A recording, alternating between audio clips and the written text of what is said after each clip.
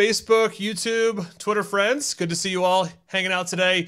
I'm Brent Weaver, Cloudways Maverick, hanging out with Michael Donovan today. He is a content creator, a publisher. He's got a business that's doing multiple six figures in terms of ad revenue. And today we're going to be talking about how he's been able to create a ton of success with his publishing platform on top of Cloudways. So Michael, welcome to our program. Thanks, Brent. Appreciate it. Happy to be here. So, Michael, maybe you could just describe your business real quick for our audience. What's kind of the core business that you have that you're publishing on top of Cloudways? Yeah, happy to. So my primary business is what now I refer to as a content site. But at the time it was a blog, and I guess I didn't really understand what a blog was then. But essentially what I'm doing is putting out content that ranks high in Google. 90% of my traffic is organic. And I'm using those page views to monetize them with display ads. And so display ads account for about probably 90 to 95% of my revenue now. I have some revenue coming from affiliates, Amazon associates. The rates are pretty bad over there. And I haven't spent a ton of time trying to optimize there. Most of my focus has been on content. So I would say I'm in the content business, and that site, which I'm happy to share is in the tech niche, is the primary driver of the business today. Very cool. So today we're going to be talking about how Michael has leveraged Cloudways to help him achieve his business goals.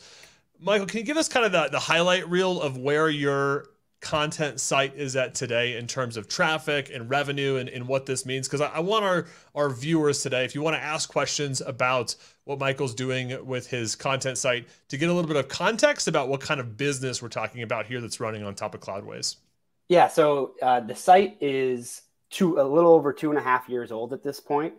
This month, it should do close to 600,000 page views for the month of May. And it's tracking to about 22,000 in revenue. We can talk about most of that. This business is amazing. Most of that is profit. So we can get into some of the expenses, which Cloudways is one of them, but it's extremely low when you look at any other business. I can't imagine having expenses that low.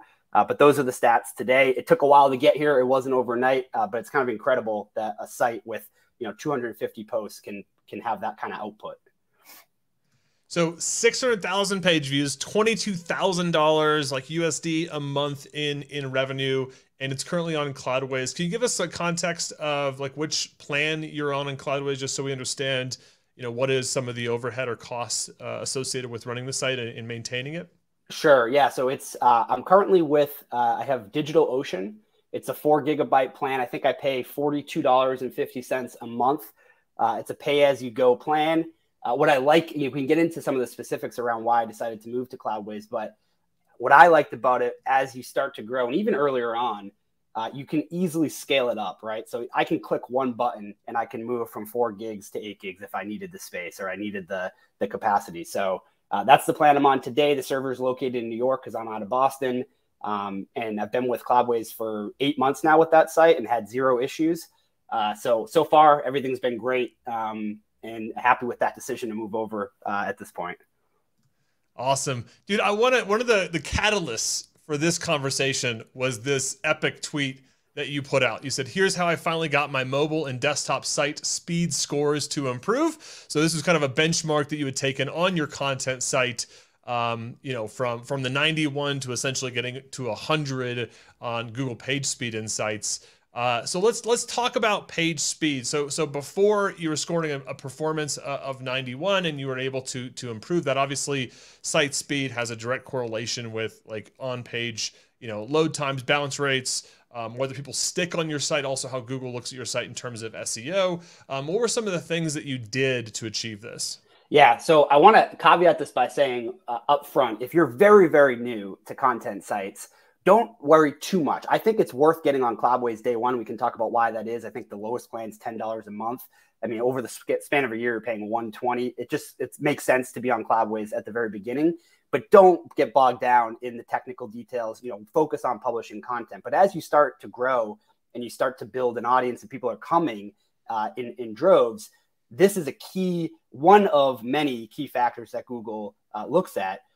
in terms of user experience, right? And they want to give their users, if you're searching something, they want the user to see that content quickly. They don't want them bouncing off the page, and site speed's a big part of that. So what I did was two things. I moved my site to Cloudways, which has, an obvious impact. There's one thing you can't change, right? Like your page is being served from somewhere. And if that page is not being served quickly, no matter what you tinker with or change, you're never going to improve that piece of it, right? And so Cloudways clearly has, very quick load speeds in terms of the content being served. And then the other thing I did was I installed something called Flying Scripts. This is a free WordPress plugin. And what that does is it just delays certain JavaScript on your page until the user has an interaction. And so that's huge because JavaScript is notorious for being a very heavy resource on your site, and it can cause your site speed to plummet, especially if you have ads. And I don't think a lot of people, or maybe some folks know, but I wasn't aware that you can reach out to your ad provider and even ask them to delay ads for a certain amount of time. It's usually 3 or 4 seconds before first interaction as well. But moving to Cloudways and in delaying some of that JavaScript got me from, I think I was in low 50s on mobile and probably like 70s on desktop to, near as good as I'm hoping to get it. I'm not going to play with it anymore at this point. But there's a point of like diminishing returns. Yes. I think when you're at 100 and Google, it's like, hey, cool. I can't get any better than this on desktop. Cause I think this is what mobile on the left, desktop on the right. Correct. That's right. Yep. Yeah. Yeah. So you were coming in from the 50s and 70s up to 91 and 100 between the, looking at the actual server infrastructure you were hosting on, and then the actual code that was being loaded when the pages were being requested. So making some tinkering in both of those areas. Correct. Yeah. And I think some of the key things that I defer are, like, if you're using Google Fonts, people probably don't realize that Google Fonts is actually a pretty heavy JavaScript that needs to load when you load your site. So if you just defer that until first interaction, you're going to get that first paint, which is huge towards your scores. And then, of course, your server and where your hosting is coming from, in terms of delivering that content. Those things, for me, in combination, gave me what I needed. And again, I'll focus on content now, but this piece, I wanted to solve this now that the site's got to the level that it's at, to make sure that user experience is good. Yeah. And even just thinking about, you mentioned earlier that you're on the DigitalOcean $42 a month plan, serving 600,000 page views a month. I think that gives people some context of, how much you can actually grow a content site before you have to really, you're not even scaling up to even a fraction of the largest servers available on Cloudways, and you're running a very successful business and website on top of that. Yeah, it's an important point. And the way I look at it now is my site, you don't have to be earning $20,000 a month to care about uptime, because if your site goes down, my site might make $700 a day, give or take now. If my site's down for even half a day, that's a year of hosting out the window, right? And that's with Cloudways at $42. And so if you go with a Bluehost or one of these other hosting providers that maybe are, they scale for a lot of people, but maybe they don't work very well for uptime, and you have a site that's earning well, that could be a huge hit. It's not worth that cost, that risk reward piece doesn't really add up there. And so I wanted a good provider on the hosting side that also ensured that my site was up, because every second my site is up, I'm earning money. Every second that it's down, I'm losing. And so to pay $42.50 a month for 4 gigabytes to serve, over 500,000 page views is a no-brainer. I think for most people, starting out day one a little bit smaller at that $10 a month, and then being able to click a button to upgrade as you grow with your site, it just makes sense. And you don't have to go through the hassle of, I got to move over, I got to migrate, and you have to do all these steps. Starting there day one, I'm a big proponent of, and I believe in cloud. Like, I've did a lot of research on other hosts. I've listened to a lot of recommendations, and so far it has proven that Cloudways for me for the last 8 months, I haven't had a single issue. I was saying to you, Brent, earlier, I haven't had to talk directly to anybody, which I love. That means things are going very well. I think we were mentioning when we tapped you for this interview, I think we spent more time talking to you like in one-on-one calls than you had spent talking to Cloudways up until that point, which is a pretty cool, I think it's a fun brag point in there. Speaking of, I know you mentioned a couple of hosting providers there. Were you always on Cloudways with your website? So I started out on Bluehost, and I was paying just under $4 a month. And I think for me then, I didn't know if my site was going to be successful. I didn't know if I was going to be able to stick with it for the amount of time that I've stuck with it. And so at that point, I just was really focused on the lowest cost, right?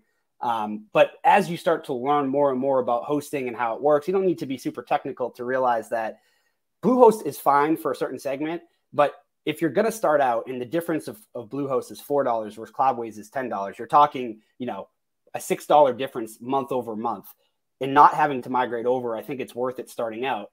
But Bluehost a lot of their stuff is shared. And I don't know if people realize that. So when you're being hosted by Bluehost, there might be 100 other websites on your server. And depending on those websites and their traffic loads, you may be negatively impacted by that. So if some website that's on your server is getting a big spike in traffic and someone else is trying to reach your site, you're negatively impacted because that other site on your server is getting a ton of traffic. And so once I kind of learned more about this, and the expense is just so low to have a solid host with good uptime and great speed, that's when I decided to make the move.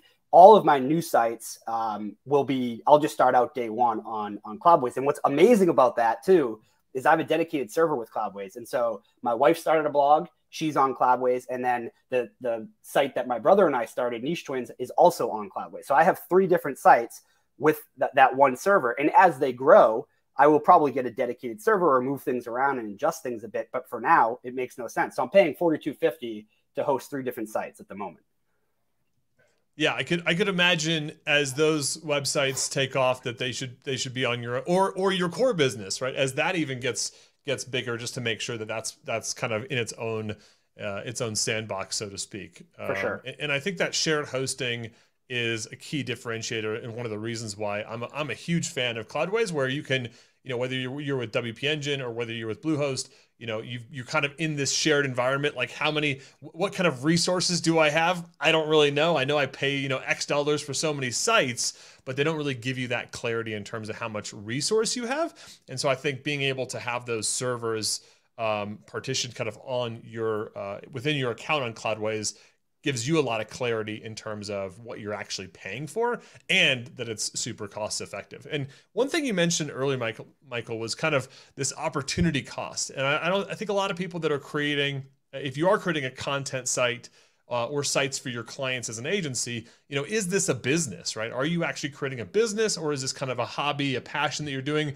I think you looked at this very much as a business, ideally from day one, right? You were like, okay, I want to create a side, some side hustle income or whatever. It's become very successful now, but I think this idea of, if it is a business, that opportunity cost of downtime, of having to deal with some of those trade-offs that other hosting companies might create, is probably not worth it when you actually look at the dollars and cents of it. Yeah, I mean, if you're trying to nickel and dime on hosting, like I said, and then you go down for even 6 hours and your site is making good money each day, that the economics of that don't make any sense, right? You're going to lose that income that you would have had if your site was up and being served. I mean, the goal with any host in my mind is I just want it to work, right? I don't want to need to be involved too deeply. I just want the website to be served when people come to my page, and to be served quickly, and for the site generally to be up.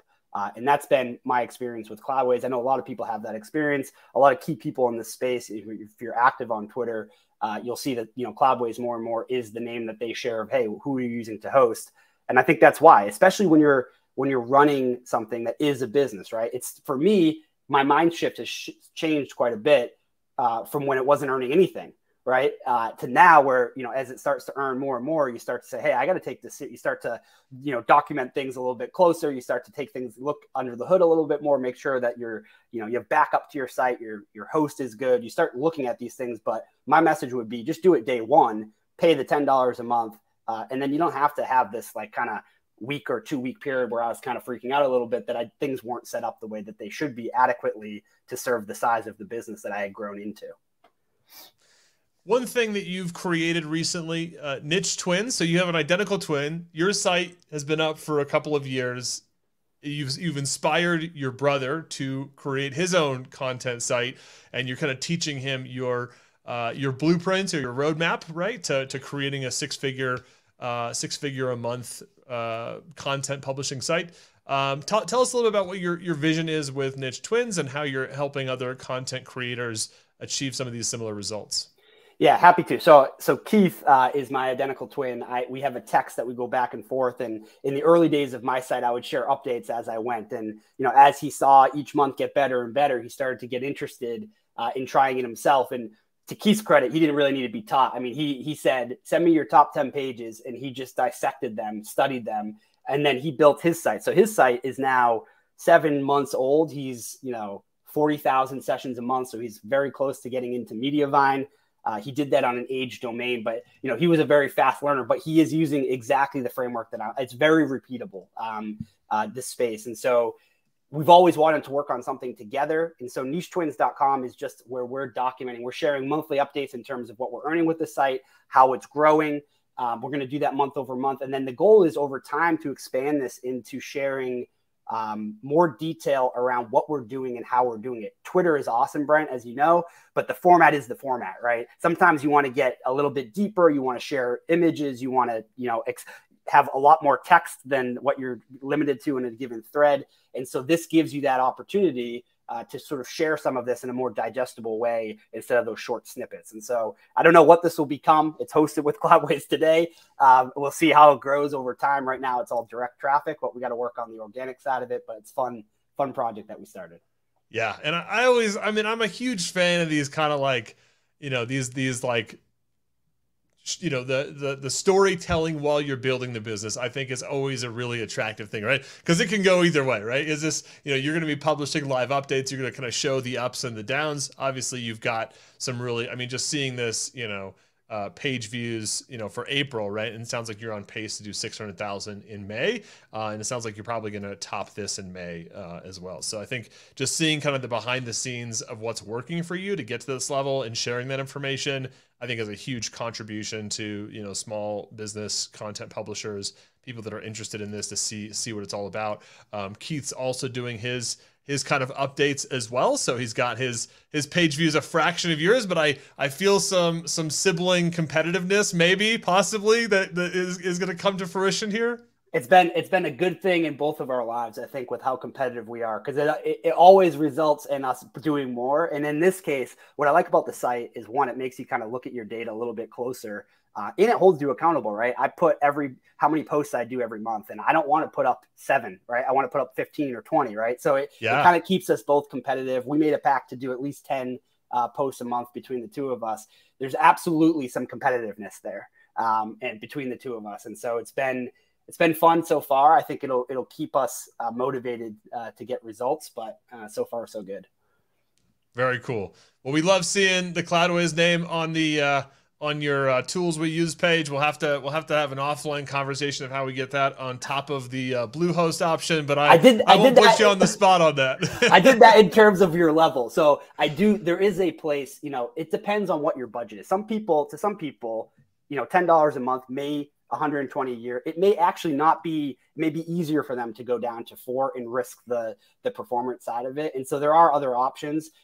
My suggestion to people is just do it with Cloudways if you can, because if your site even does decent, right, your expenses of hosting is going to be small over the course of a year for what your site could earn. So it makes it easier for sure. Well, I'm sure I'm excited to see the development and the continued updates on Niche Twins. Just giving you a hard time there, Michael. I know there's more there's options out there. I just only have eyes for one. So, Michael, who would you recommend Cloudways for in general? When we think about who ideal customer, thinking about who you are and how you've benefited from it, who would you recommend the platform for? Yeah, it's interesting. I mean, obviously, I'm biased. I have a certain lens around content sites or blogs. I mean, to me, that's a no-brainer. If you're in the business of affiliate marketing, display ads, you need your site up and to be served. But the reality is, if you need any website that has high uptime and speed, and that's basically every website, right? So I think it works for most people. What I loved about it in my analysis of it is a very good mix of great performance and great price, affordability, right? So is it the cheapest on the market? No, but you get what you pay for. It is a very fair price for what you get in return. And if you look at some of these other providers, it doesn't take long to research hosting providers. Look at their plans that are comparable to what Cloudways is offering, and you're going to pay twice, sometimes 3 times as much. And that's on the low end of what you'll see maybe in the market. So you're getting very great performance for your website, You're getting it affordably. It's not breaking the bank. And then, you know, you can scale up pretty easily. And I like that concept of it. I don't need to go through any hurdles to just click, you know, I need more space. I need more capacity. So I think realistically, it could work for anyone. As long as you're, you know, take your site seriously, like you said, and treat it as a business, you know, Cloudways would work for you. Michael, this has been awesome, man. Thank you for coming and sharing your experience on Cloudways and a little bit about your story. Best of luck to you with your content site. Hopefully we'll see you back maybe in 6 months where we've got twice the numbers as well. Hopefully we'll have Keith back on the show. You know, we'll invite him on once he's got some really good numbers to share as well. And I'm sure Niche Twins is going to be successful on top of that. So best of luck to you in your publishing endeavors. Thanks for having me, Brent. This is fun, and I'm sure Keith's chomping at the bit to get on to these once his site does well. But we'll be sharing the ups and downs. So that's the thing; it holds you accountable, right? I'm just going to share these updates as we go, and we'll see what happens. But appreciate the opportunity. Absolutely. Well, thanks for being here, Keith. Or I'm sorry. Thanks for being here, Michael. Not the first time that's happened. Yeah, I'm sure. I apologize. That's all right. I had that on my mind. So, well, thanks again for being here. And if you all are a content publisher, if you're an agency out there and you're thinking about your hosting platform, or you're currently on another host and you're not getting the performance, you're not getting those 90s and 100s on Google PageSpeed Insights, we'd love for you to take a look at Cloudways. Just go to cloudways.com, sign up for a free 3-day trial, and you can check out the platform for yourself. We also offer free migrations, depending on what kind of site you're bringing over or how many sites. So definitely reach out to the team to see about your free migration. If you're an agency, you can get up to 5 free migrations. So check out Cloudways at cloudways.com. And we'll see you all in the next video. Until then, I'm Brent Weaver.